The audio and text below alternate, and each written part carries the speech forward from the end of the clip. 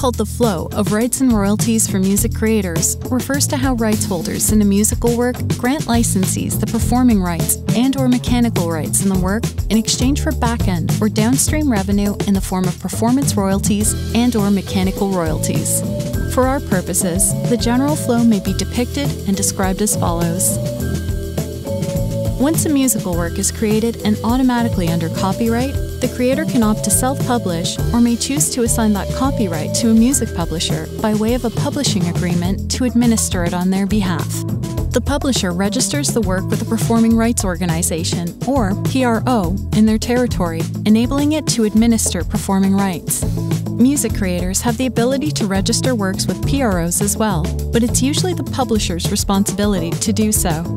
The publisher also registers the work with the Reproduction Rights Organization, or RRO, enabling it to administer mechanical rights.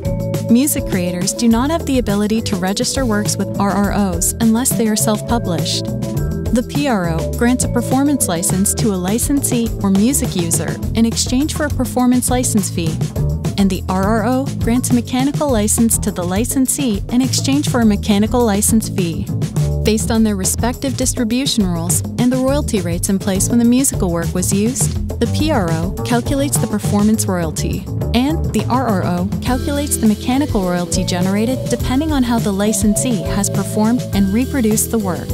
The PRO pays the performance royalty to the music creator and publisher if applicable, based on the division of shares identified when the song was registered. The RRO typically pays the entire mechanical royalty to the publisher, who then pays the music creator their share as outlined in the publishing agreement.